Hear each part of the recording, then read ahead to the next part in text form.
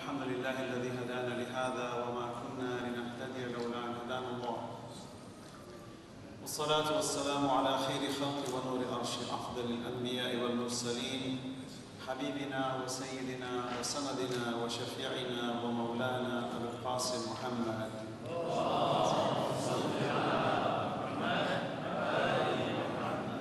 وعلى آله الطيبين الطاهرين المعصومين المظلومين. Allah subhanahu wa ta'ala, in whose name I begin with, tells us in the Holy Quran that Allah will test us with loss of life, fear, and Allah subhanahu wa ta'ala wants us to stand firm with patience. And Allah gives us the good news, is فَبَشِّرِ الصَّابِرِينَ الَّذِينَ إِذَا أَصَابَتْهُمْ مُصِيبَةٌ قَالُوا إِنَّا لِلَّهِ وَإِنَّا إِلَيْهِ رَاجِعُونَ أولئك عليهم صلوات من ربهم ورحمة وأولئك هم المقتدون. Allah gives the good news to the patient ones who, under trials and tribulations and difficulties, they never lose focus of the fact that Allah subhanahu wa ta'ala created them. And that the only reason Allah created us is because of His infinite mercy, and He has granted us guidance and a guarantee that we were not created for hell, we were created for paradise. It is just that with our limited free will, we have to engage to ensure that we do not lead ourselves astray from the intended goals of why we were created. Tonight, my respected brothers and sisters, those of us who are commemorating the Shahada of Amir al-Mu'mineen Ali ibn Abi Talib alayhi salatu wassalam, Imam Ali alayhi salam is the scion, the ultimate role model of how one should obey the Holy Prophet. There is no better person on earth that can be a role model as to how we should live a life on this earth as believing Muslims and submit to Allah subhanahu wa ta'ala through the pathway of the Holy Prophet, like Amir al-Mu'mineen Ali ibn Abi Talib alayhi salatu wasalam. Salawat ala Muhammad wa ala Muhammad.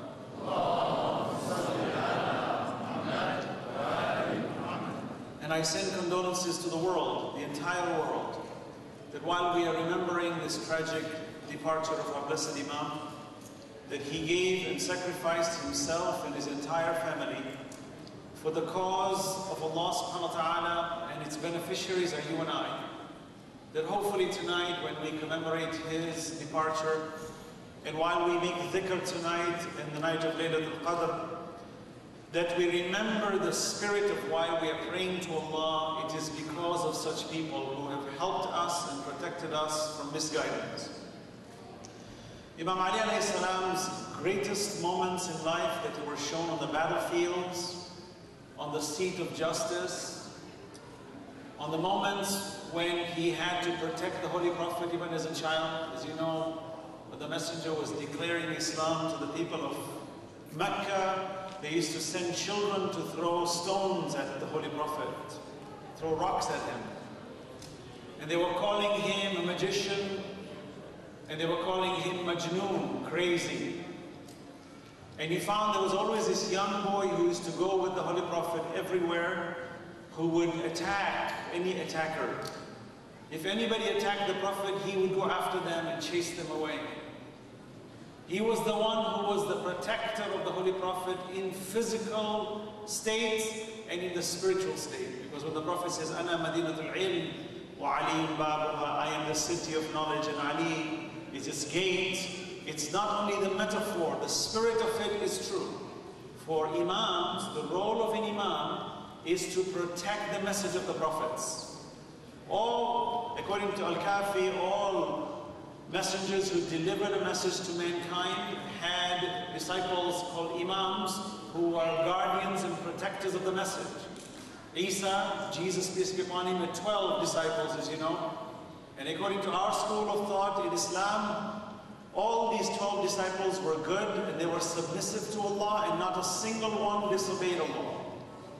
Not like the other schools that say, when I say schools, I'm talking about other religions that say there was such a person called Judas, for example, or people of such nature. It did not happen. In fact, the Hawariyun, who were the disciples of Isa alayhi salam, were submissive completely. And they obeyed the messenger and they protected the messenger of Isa alayhi salam.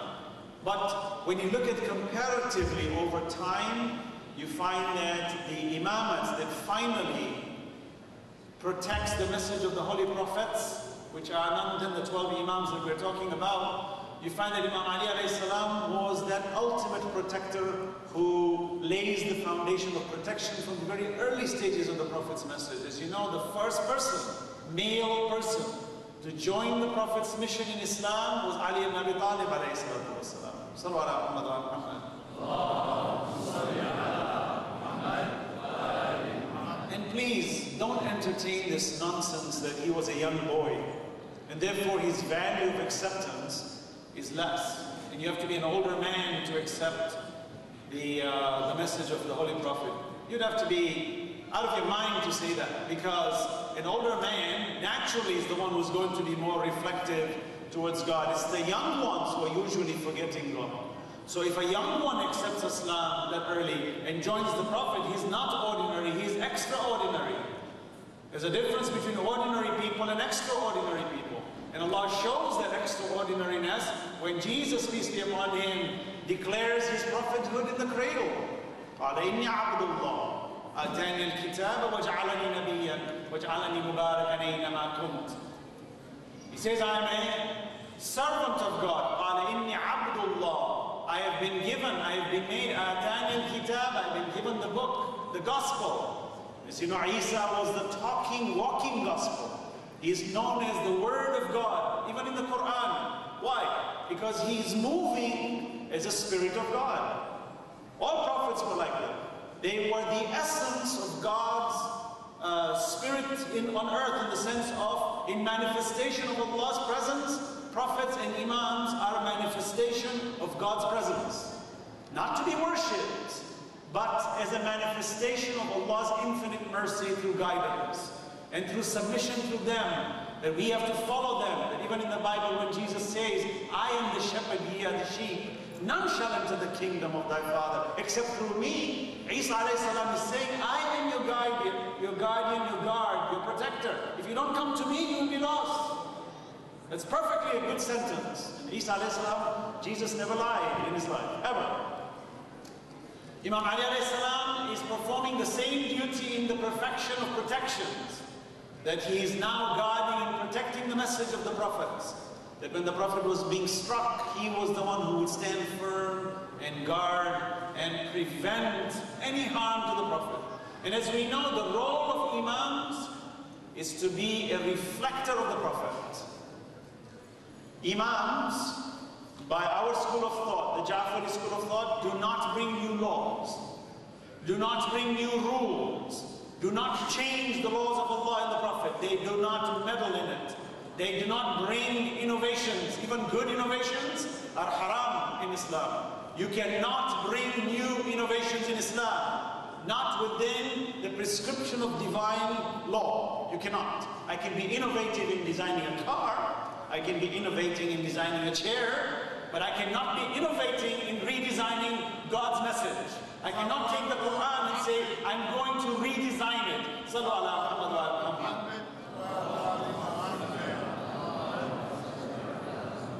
So, that's the role of Imams. Please understand. And the only role of the Imam is to reflect. Meaning, whatever the Prophet said, they say it. Anyone who makes a statement other than what the Prophet said, they correct it. They say, no, the Prophet did not say that. This is what the Prophet said. They are known as reflectors.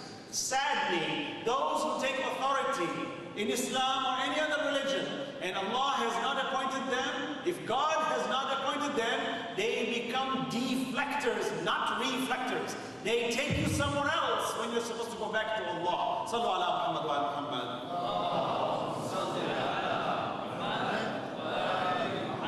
Tonight, brothers and sisters, there are many issues to talk. I know it's noisy, because usually on these nights of Qadr, these doors are quite busy. If you can close that door, please, I'd appreciate it. Thank you.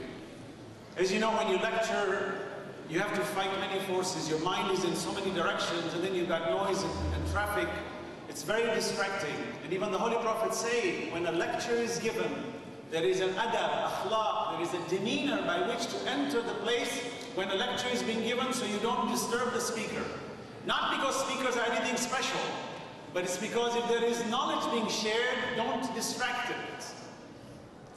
In this night of Qadr, it is a night of reflection, it's a night of remembrance, it's a night of introspection, it's a night to look at ourselves and challenge ourselves. Forget about challenging anybody else tonight.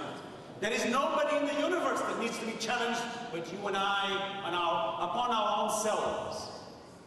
I mentioned yesterday we have a spirit. I want to talk about this to exemplify Imam Ali alayhi salam. If you and I want to try to understand how did this man as a young boy stand up when the Prophet said, who will be my helper, my successor, my protector?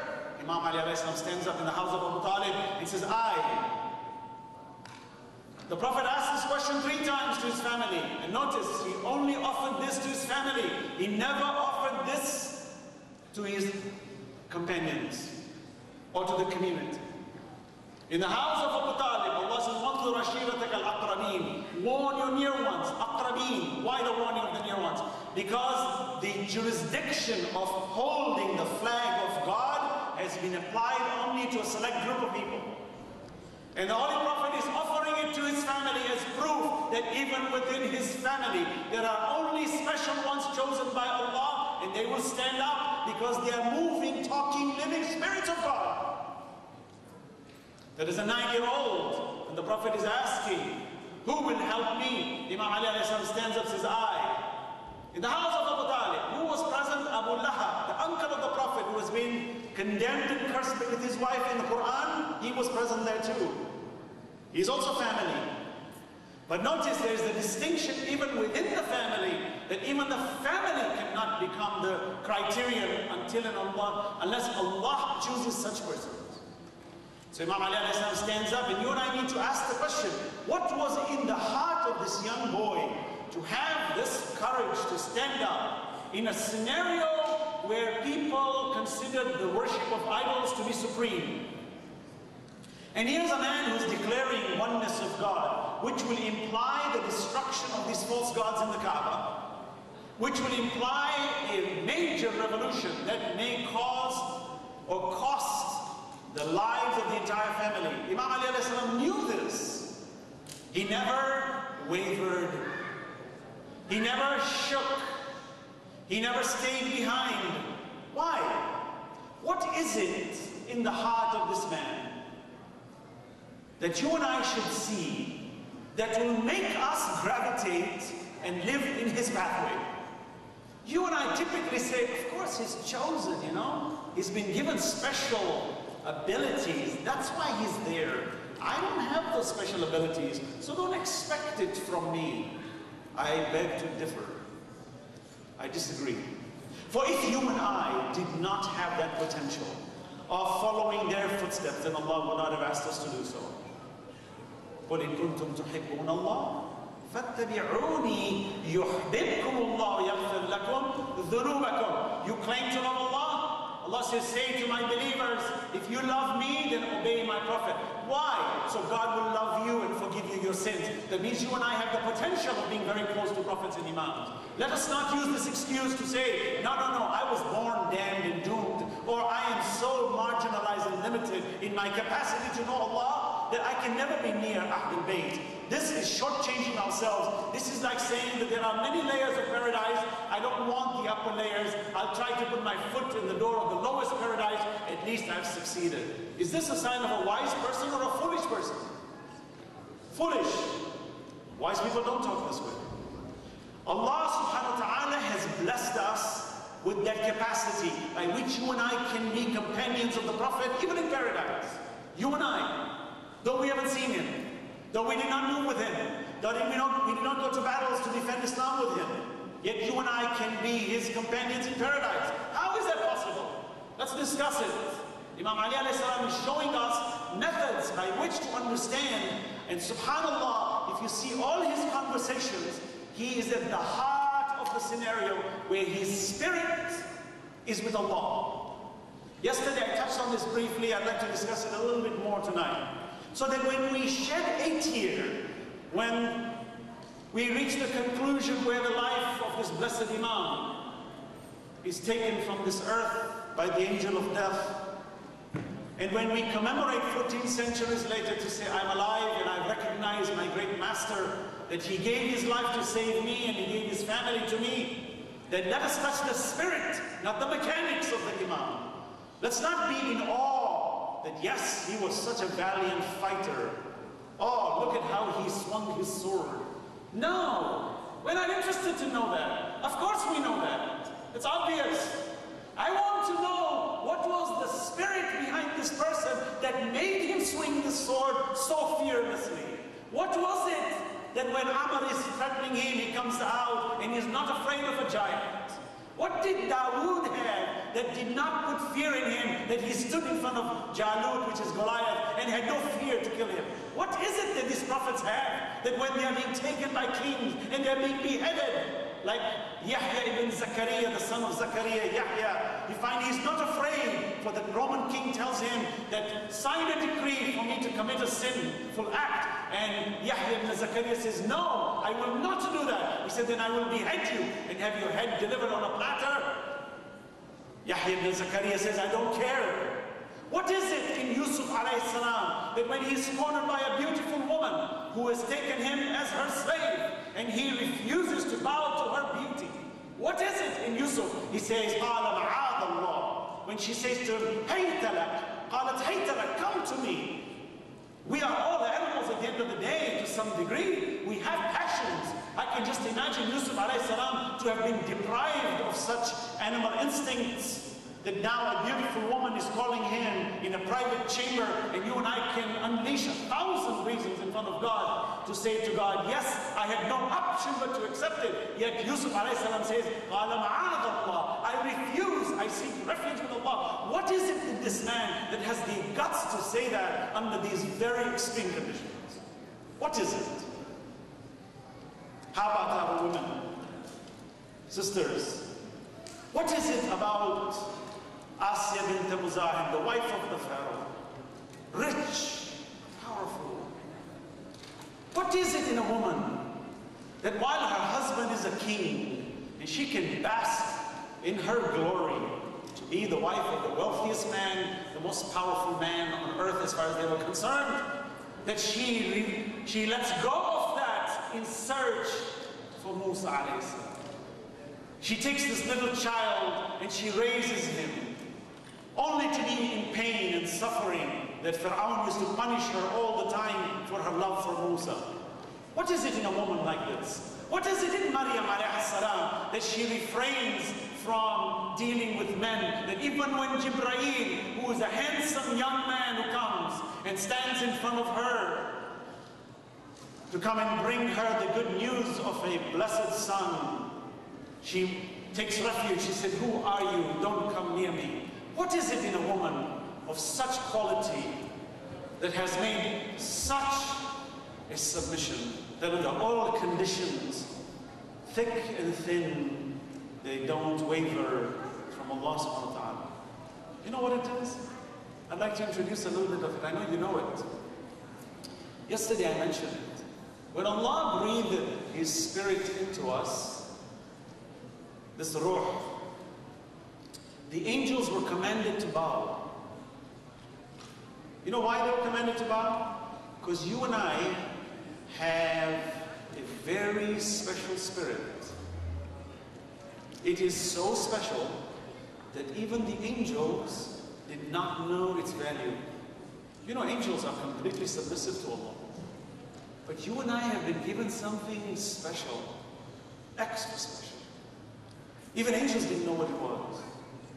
They say, نَحْنُ نُسَبِّحُ بِحَمْدِ اللَّهِ. Oh Allah, you want us to bow to this? We worship you. Allah replies, إِنِّي أَعْلَمُ مَا لَا تَعْلَمُونَ. Indeed, I know that which you don't know. Allah has embedded in us a spirit that is so supreme that even angels have to bow to it. That spirit does not waver away from Allah. It's in all of us. grab it. But you know why we don't see it? Because we've covered it with ill behavior. We've covered it with ignorance. We have become passionately material that we have covered it. Let me describe it briefly. You will see that we as human beings have two parts, nafs and ruh. The nafs covers this ruh, if you want to use it as an analogy.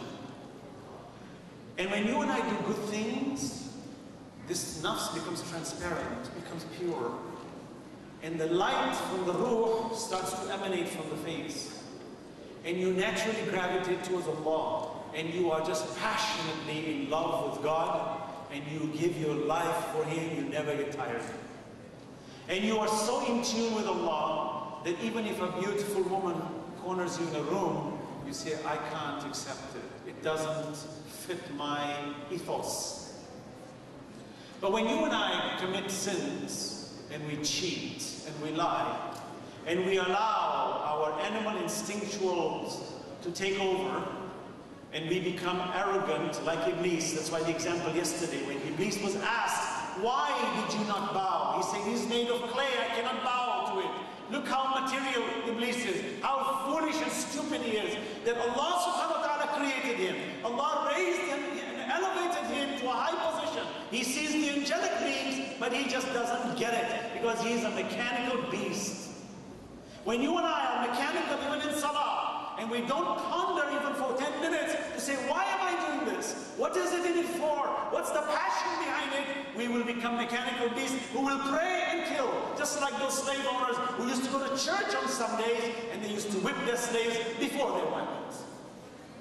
Like those slave owners of the Muslims who used to go to worship in Jama'ah and come and beat their slaves. It happened all the time. How can you dare to worship God and perform these evil deeds at the same time? How is that possible? It's not possible. It's because we haven't touched the Spirit.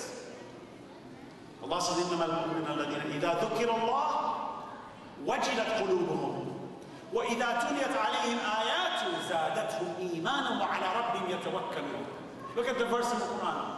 Allah says, my believers are the ones when they hear the verses of God. وَإِذَا تُلِيَتْ عَلَيْهِمْ آيَاتُهُ.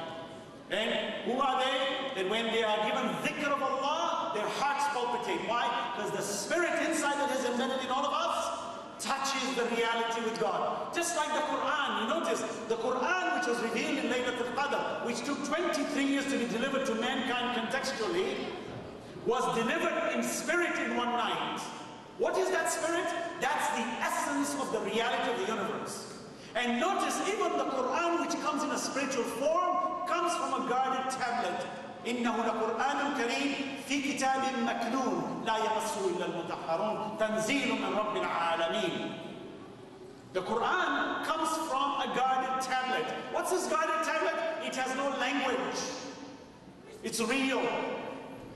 It has no language, brothers and sisters. When you excite it, it brings language forward in the sense of our transactions, but it cannot be explained.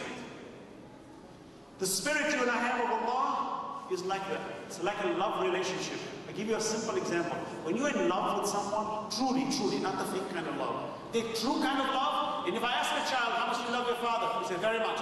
Explain it, please. He says, well, my father does this for me, does that for me. I said, oh, come on, that's all material stuff. True, but these are just words. Is it because your father pays for your school? Well, no. Then what is it? You know what? I can't describe it.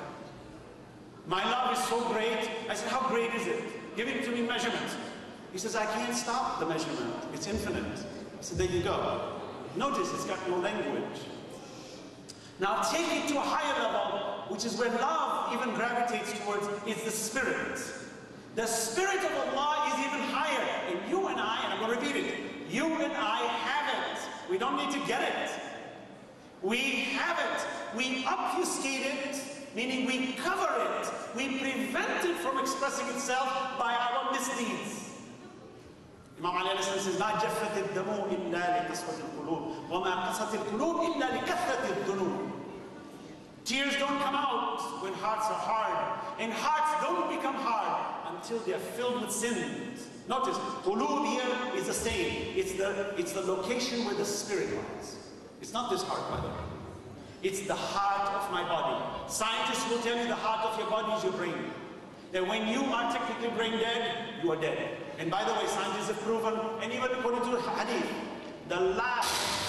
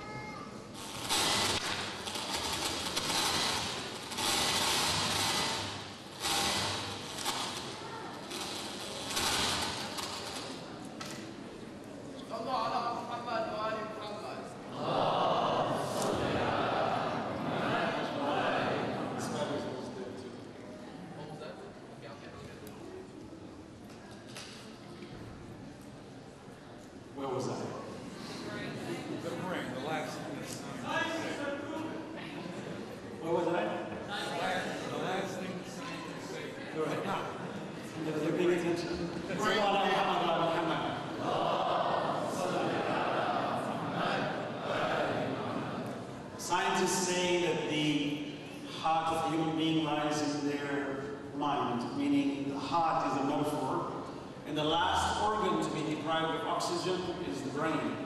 It's the last place because that's the control center. And scientists say when your brain dies, you're dead. Your heart can stop, but you're not dead. So when we talk about the qulub, please understand it's a metaphor the Quran is using. It's not an organ. Allah subhanahu wa ta'ala wants us to recognize this spirit. And by good transactions, you will find that the spirit starts to come alive. I'll give you a few quick examples because I don't want to linger too much on it. I just want to touch it a little bit to get you a little feel of how it feels to what I'm trying to say. Allah subhanahu wa ta'ala says, for example, the Nafs, وَنَفْسٍ وَمَا سَوَّاهَا فَأَلْهَمَهَا فُجُورَهَا وَتَقْوَاهَا قَدْ أَفْلَحَ مَنْ زَكَّاهَا وَقَدْ خَابَ مَنْ دَسَّاهَا. Now, how is this Nafs? Let me translate the verse. The soul, the self, which God has completed, sawwa. Then He taught it wrong and right, meaning my intuition knows wrong and right. Mechanically, I see. He touches the essence of my spirit. My spirit is higher than this knowledge of wrong and right. My spirit transcends wrong and right. When it no longer sees wrong and right, it just sees the presence of God. We all have it. It's called that sixth sense, intuition. Something tells you that this, what I want, traverses common logic. It's like a martyr who marches in the front of the battlefield. All logic tells you this is suicidal. The spirit tells you no, it's higher, much higher. I am ready to give my soul for it. What is it? The spirit is much higher. But the nafs, you notice, what is the translation? وَنَفْسٍ وَمَا سَوَّاهَا فَأَلْهَمَهَا فُجُورَهَا وَتَقْوَاهَا. قَدْ, indeed, successful is the one who purifies it. Why purity? Because when my self is purified, it becomes transparent. When it becomes transparent, the spirit that Allah has breathed into us, which was what made us worthy for the angels to bow to, starts to move in the right direction. When you and I cover it, وَقَدْ خَابَ مَنْ دَسَّاهَا. Failure is the one who impurifies it. Why? You obfuscate the spirit. Let me go quickly to another verse. Allah says, Allah وَلِيُّ الَّذِينَ آمَنُوا يُخْرِجُهُم مِّنَ الظُّلُمَاتِ إِلَى النُّورِ وَالَّذِينَ كَفَرُوا أَوْلِيَاءُهُمُ الطَّاغُوتُ يُخْرِجُونَهُم مِّنَ النُّورِ إِلَى الظُّلُمَاتِ أُولَٰئِكَ أَصْحَابُ النَّارِ هُمْ فِيهَا خَالِدُونَ. Look at what Allah says. Allah is the helper, the friend of those who Allah وَلِيُّ الَّذِينَ آمَنُوا يُخْرِجُهُم مِّنَ الظُّلُمَاتِ إِلَى النُّورِ. He takes them out of darkness into light. What does that mean? First, we were all in darkness, don't forget. This verse is not implying this. The implication is we've all been given guidance. الَّذِي خَلَقَ فَصَوَّى وَالَّذِي قَدَّرَ فَهَدَى. Every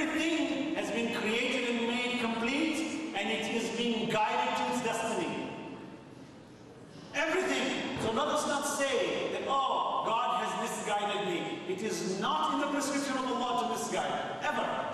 That's the beauty, that even when an atheist, a non-believer is talking to you, the Spirit of God is in this person.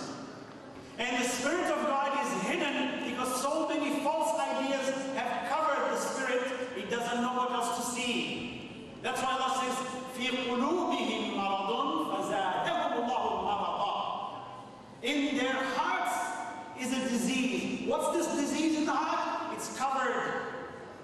Covered with lies, covered with facades and innuendos that are not true. Like when you and I go to weddings or parties, we put on a show, a facade. I'm tough, I'm cool, I'm rich. Here I am. It's a facade, it's fake, it's not real. You will usually see real people at funerals, not at weddings. Funerals is when the real stuff usually shows up. But even then, we've mastered the art of masking even there. We wear nice suits and we look very, gentle. We put on a sad face, of course, got to. It's usually the few who are really giving tears, realizing what the loss was. We try to console, but at the end of the day, as soon as we get out of there, our backbiting starts again. It doesn't stop. Even sometimes at the funeral. Oh, you see that one? Look at that one over there. Oh, look at this one. It's a funeral, for God's sake, give it a little time. No, because we are just so covered with this mess of lies that we have created and concocted over our lifestyles that we think it will give us success. Allah says, وَقَدْ خَابَ مَنْ دَسَّاهَا. One who impurifies it will not be successful. 100%, because the Spirit will not see it. I want to give a few examples really quick. I gave this example before, and I've seen it. By the way, I want to give you one quick example before I get to that one. When you and I are busy in the dhikr of Allah, let's say you and I are sitting right now talking about God, truly God, with no strings attached. And we're discussing the infinite mercy of Allah. And we're recognizing how grateful He is, how grateful we need to be, and how merciful He is. Like when we did Dua Jashmi Kabir. Ya Nur al-Nur, Ya Nur al-Fawqa kulli Nur, Ya Nur al-Ba'da kulli Nur. Do we reflect? When you and I really touch that, and you're really in touch with Allah, dhikr, and someone comes and says something bad to you, it's going to be very hard for you to lose your temper. When you and I are in touch with God, trust me, bad behavior just goes out the window. We become calm, we become reflective, we're very careful with what we say, because the presence of God is in my mind right now. That's why وَذَكَرَ اللَّهَ كَثِيرًا لَقَدْ كَانَ لَكُمْ فِي رَسُولِ اللَّهِ أُسْوَةٌ حَسَنَةٌ لِمَنْ كَانَ يَرْجُو اللَّهَ وَالْيَوْمَ الْآخِرَ وَذَكَرَ اللَّهَ كَثِيرًا. In other words, the messenger is your best example. For who? The one who wants to return to Allah. لِمَنْ كَانَ يَرْجُو اللَّهَ. And they know the day of judgment, and they remember Allah a lot. Why? Because the minute you touch your spirit, and your spirit starts to gravitate towards Allah, our bad behaviors go out the window, our modesty falls into place. Simple examples, modesty. I was in Dubai having a discussion with a Christian Catholic girl from the Philippines. I've given this example before, I want you to feel it again. She was wearing a 3/4 sleeve shirt, having a discussion with me about why Christianity is right, and I was discussing with her why Islam is correct. And we were sitting in a room. She was a very good girl, very well behaved. And as we were talking, she wasn't wearing a scarf, by the way. We were sitting there, she was sitting, on one side, I was on the other side, we were talking. And we started to go into the Bible and so on, and I said, let's talk about God, the Father, that you call the Father.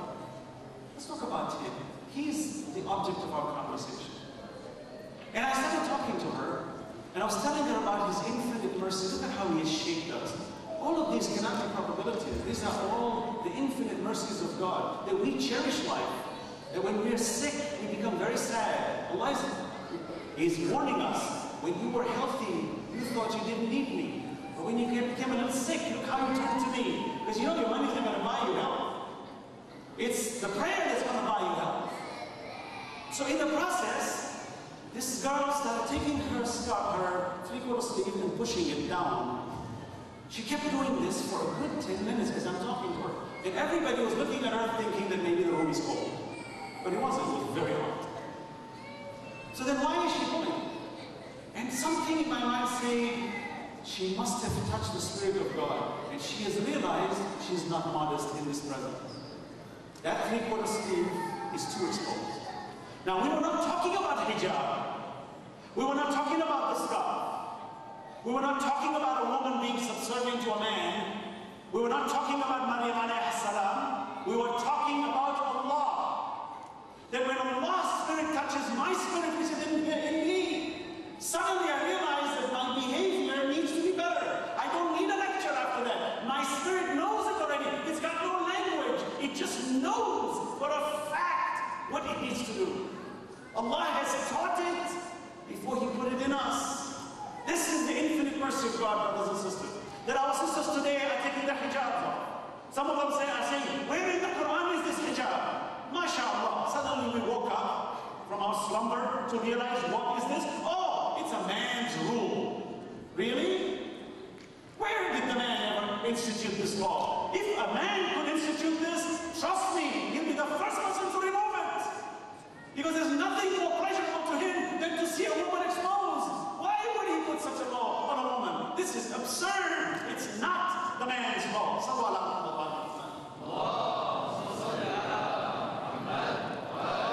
I even had Richard Carrier when he came to the first debate between me and Dan Barber, saying these women were segregated and they had a covering. They denied me my pleasure to see these women.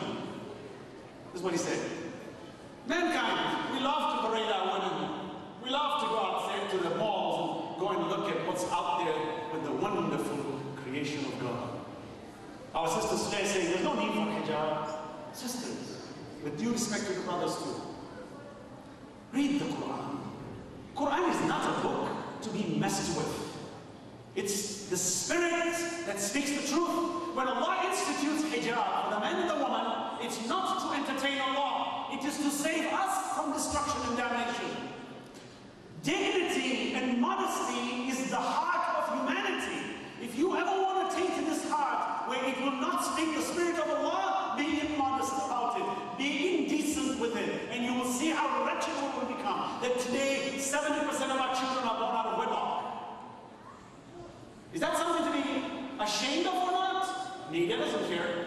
You find Hollywood actors and actresses having weddings with their children that they conceive illegitimately, but it's perfectly normal. It's normal to tell the world that I got drunk yesterday. It's perfectly normal to say to me that I got high yesterday. I was stopped under DUI. Everybody laughs about it. I was stoned. Oh, haha, funny. Why? Because we have allowed it to be part of our norm. That today for children in universities and high school, to get drunk is normal.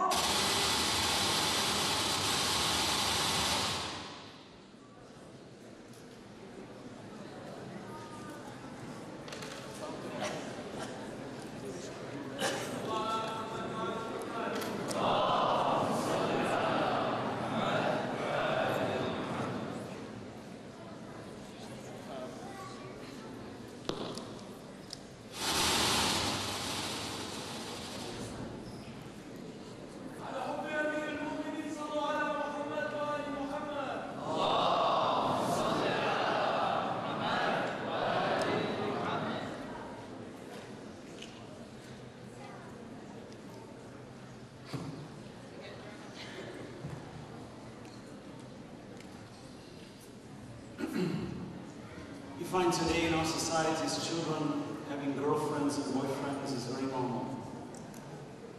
For our children to smoke weed, I'm hearing in our high schools, in football games, our children are readily taking it because somebody concocted the idea that it's good, it's okay, it's good for your health to smoke weed. No, it's not. No scientist on earth will ever tell you that. It's a controlled substance. It's highly dangerous. It's an addictive substance. Nobody on earth can dare say it's okay because it relieves my tension. You want to relieve tension? Ala bi dhikrillahi tatma'inna al-qulub. Subhanallah. The dhikr of Allah is what makes hearts at rest. Not drugs, not alcohol, not parties, not music. It's the rahmah that a person needs to touch their inner soul. That here I'm talking to a girl, just because I spoke about Allah, without telling her about hijab, she started covering herself. There is a practical application to the hijab that the men, when they lower their eyes and they don't indulge in these indecent activities, like Yusuf alayhi salam had every reason to indulge. And he says, no, that's the prescription of God if you want to purify the self. If you indulge in haram acts, one is all it takes, it becomes addictive. Then when you're married, you go through a midlife crisis and you remember with a fuzzy feeling when you were 16, when that girl first smiled at you and she looked at you. And you're living by that dream. Now you're in your 40s and 50s. You've got children, but you can't settle down because you want to relive that little taste you had when you were 16. A sister who refuses to wear hijab many times, not because she doesn't think hijab is right, but she knows it's going to keep her away from doing something she likes to do before she puts the hijab on. Second man, when we are asked to do something proper, we refuse to obey, or sometimes we don't like to pray, because when we pray, it will keep us from wrongdoing. We are afraid of that, so we refrain from praying. When we see people pray, we get annoyed sometimes. It's funny how Muslims get annoyed when others pray. Or when a Muslim child comes home and wants to pray, the father gets annoyed. Not because what the child is doing is wrong, it's because the child is reminding the father, Dad, you also need to do this. And that's your problem. So when you and I are disturbed in our ethos, let us question ourselves. Allah said, "La uqsimu bin nafsin lawwama." Allah swears by the self-accusing soul. Self-accusing person who says, I am the problem. My soul, my spirit is being covered by my indecent activities. And when we understand this, and you might say, but if I lower my eyes, I will be denied my animal instincts. Well, that's where the trial is all about. So if you and I indulge in it, Allah's given us power. He says, you want to do it? Go ahead. Look, there were kings who had 1,000 women. A harem, concubines, 1,000. They would get indulgent in sexual activities beyond human comprehension. Even the animals would not do it. To the point where these kings would flip the opposite. They would have an aversion to sexuality because they'd be so repulsed by it. Why? Because there's something in the nature. When you push it too far, it becomes repulsive. It becomes ugly. When a person indulges in haram acts, killing, stealing, when a person kills one person, to kill more becomes easy. Today, what's happening in these vigilante soldiers who are being hired, and they jump country to country to go and kill people because they're top guns hired and they pay $10,000 a day. These are the reckless ones. They've killed already. They've convinced themselves there is no return. I am going to be wretched like Yazid and Muawiyah and Saddam. Kill them. Who cares? Why? How do you reach that level of apathy where you don't care about the precious life of a human being? When you say kill them, as Saddam used to throw humans even in meat grinders and feed the fish. How do you do that? Because when the heart is filled with marid, في قلوبهم مرض فزادهم الله مرض. When you go away from Allah, when God has started you with a beautiful spirit, and you tainted it with ugly misbehavior, then yes, you won't touch it. Then the person says, where is God? God is in your heart, Allah says. He is closer to you. نَحْنُ أَقْرَبُ إِلَيْهِ مِنْ حَبْلِ الْوَرِيدِ. God says, we are closer to you than your jugular vein. What's the difference? When we cover ourselves with ugly deeds, this is what happens with us. Then we start to find reasons to violate. And then we start making following reasons. My heart is pure. I love God. Do you pray? No, I pray my own way. I sit in a lotus position and I pray to God. I said, that's very nice. But do you do it according to God? No, I don't need to do it to God. I pray my way. Oh, then why are you praying to Him? You should pray to yourself, have a mirror. Because you seem to be smarter than God. Because the way you have decided to pray seems to be better than the one you pray to. Because you never bother to ask Him, what does He want from you? When Allah institutes hijab, it's the same thing. We don't need it. I have a clean heart. I can be modest. How about a woman who's not dressed properly? She says, I have a very modest heart. Yeah, but the way you look doesn't look modest. Yeah, but my heart is modest.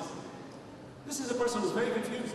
He's like a very filthy person who says, my heart is very clean, but they're reeking with stench. Unless you couldn't find a place to go take a bath, that you're so poor, even then, you will try to scrape it off. But then you say, oh, I'm so spiritual with God. But you're thinking, how does that work? It doesn't work. If you are a spiritual person, your inner should be pure, which it is. If you purify, then the outer is going to be pure. And the two connections touches not only ourselves, but touches those around us. Let me give one example of a practical thing that you might think is absurd, but it's true. It just happened a month ago. There was a lady in Target, right here. A sister went into Target with a brother. True story. She went in and she saw this fully clad Rajabali lady. They entered in Target, right here, dear one, and said, "Salaam alaikum." And the lady saying, "You're not saying it." So she said, "Salaam alaikum." She doesn't reply. It's odd. Maybe she's deaf. Anyway, they do their shopping. When they're coming out, subhanAllah, at the register, the same woman comes again. She was an American lady. She said, "You said something to me. What was that?" She said, "I said Salaam alaikum to you. That's the greeting for Muslims. Did you know that? Are you not a Muslim?" She said, "No, I'm not a Muslim." So the lady looked at me saying, "But you're clad in the Muslim garb." She says, "I am a psychiatrist. And I have studied this dress carefully. And I have experimented with it. And when I wear it, men treat me like a woman. So that's why I wear it. I'm not a Muslim lady. I just wear it because it works." Sallallahu alaihi wa sallam. Now, are we going to use her as a reason to wear hijab? Of course not.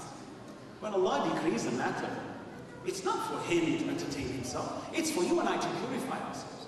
Tonight, when we remember Imam Ali alayhi salam, let's go really fast. My time is almost up. I'm going to end very briefly. Shahada of Imam Ali is on the same level. Spirit. That Imam Ali alayhi salam never wavered on battlefields, in discussions, in his love for Allah, in reciting Quran, in sujood. No one could equal him after the Prophet.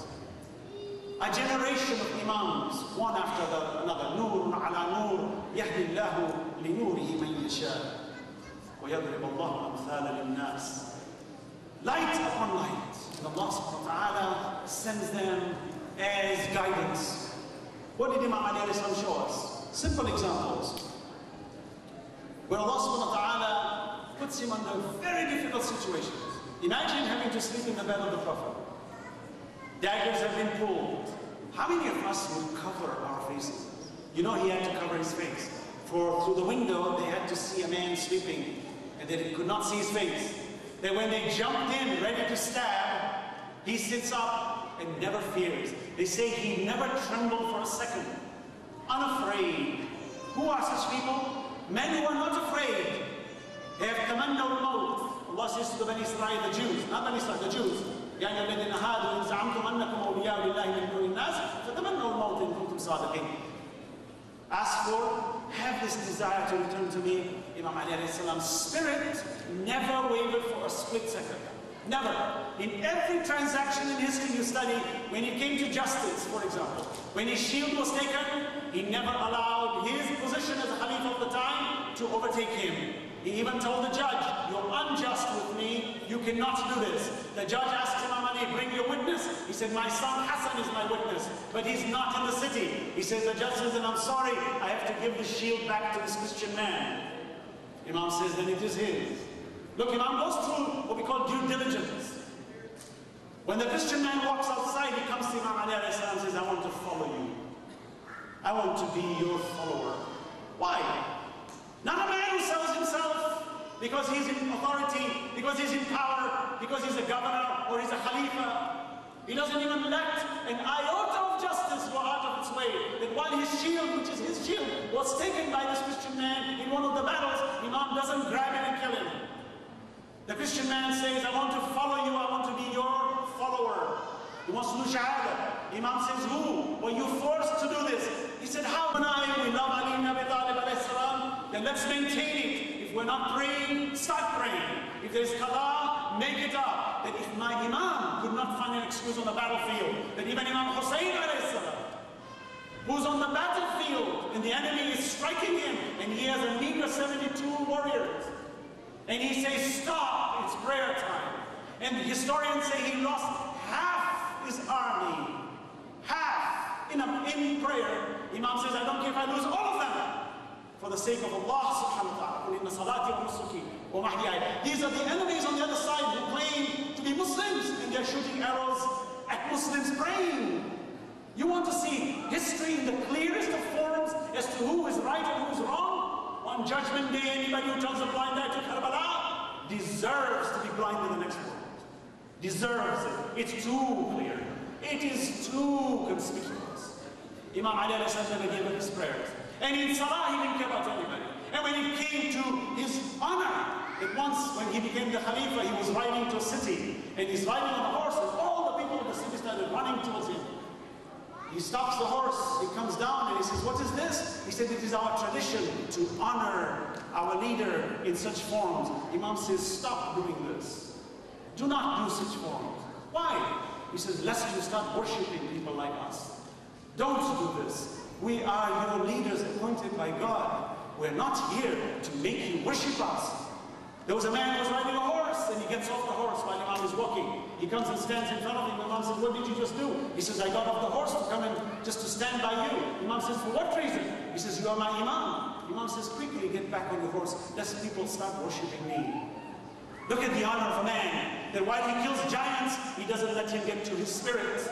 That he can't even break bread at night. He can't even break bread when he's eating, because he's weak. And he says, "I'm da'if, I'm weak, O Allah. You are qawi. Anta al-qawi, wa ana da'if. فَأَنْ يَرْحَمُكَ إِلَّا الْقَوِي." Who will help the weak except the strong? This is the worship of a man who's completely in touch with Allah subhanahu wa ta'ala. That while he's lying in his deathbed today, listen to some of the statements of Imam Ali alayhi salam. I want you to remember these statements. It is to us. He says, "O people, everyone has to meet what he wishes to avoid by running away, meaning death. Death is the place to which life is driving. To run away from it means to catch it. How many days did I spend in searching for the secret of this matter? But Allah did not allow save its concealment. Allah, alas, it is a treasured knowledge." Meaning Allah has hidden the time of our deaths. And the Holy Prophet is saying, Allah is merciful by hiding our death, so that we continue to strive, so that when death meets us, it meets us by surprise. For if you and I are told the days of our death, we may not be able to handle it. And maybe if we knew it, we would stop working. Alas, it is a treasured knowledge. As for my last will, it is that concerning Allah. Do not believe in a partner for him. Look, like Luqman says to his son, وَلَقَدْ آتَيْنَا لُقْمَانَ الْحِكْمَةَ أَنِ اشْكُرِ لِلَّهِ وَإِذْ قَالَ لُقْمَانُ لِابْنِهِ وَهُوَ يَعِظُهُ يَا بُنَيَّ لَا تُشْرِكْ بِاللَّهِ إِنَّ الشِّرْكَ لَظُلْمٌ عَظِيمٌ. My son, don't associate anyone with Allah. Why? Because when I associate, that spirit in my heart will get covered. When it gets covered, it no longer touches God. He says, never make a partner. Concerning the Holy Prophet Muhammad sallallahu alayhi wa sallam, do not disregard his sunnah.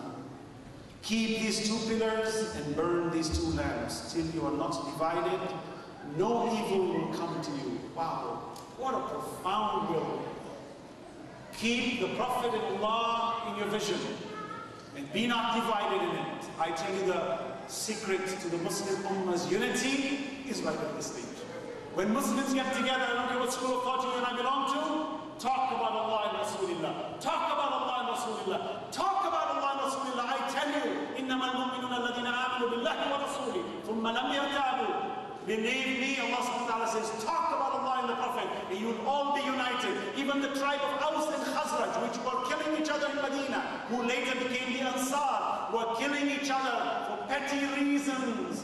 And when the Prophet shows up in their vicinity, they bury their swords and they join the Prophet, and they became the famous Ansar that Allah subhanahu wa ta'ala calls them as-sabiqun al-awwaluna min al-muhajirin wal-ansar. He raises the status, sabiqun. What great people you are. What united us?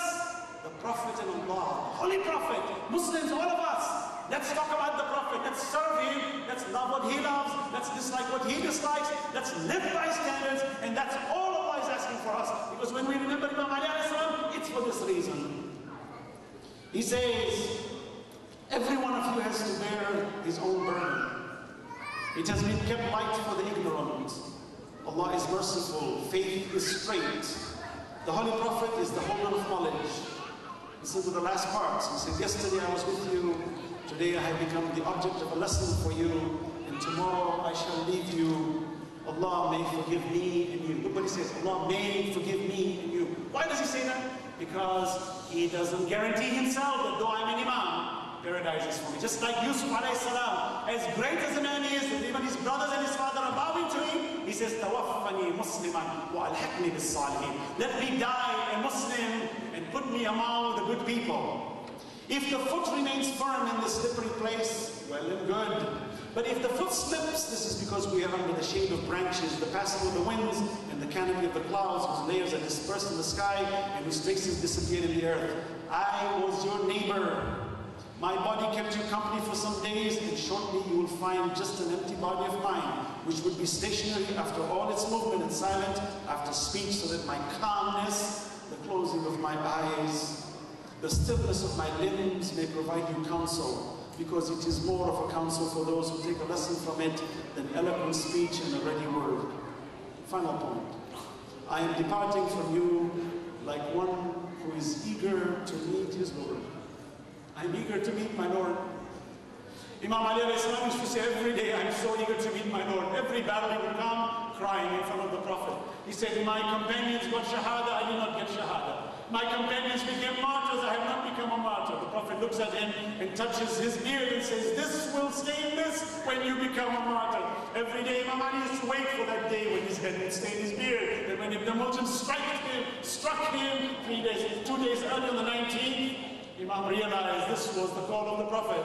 And the poison is steeping. He says, I am eager to meet my Lord. Tomorrow you will look at my days, then my inner side will be disclosed to you. Did you hear that? Listen to this.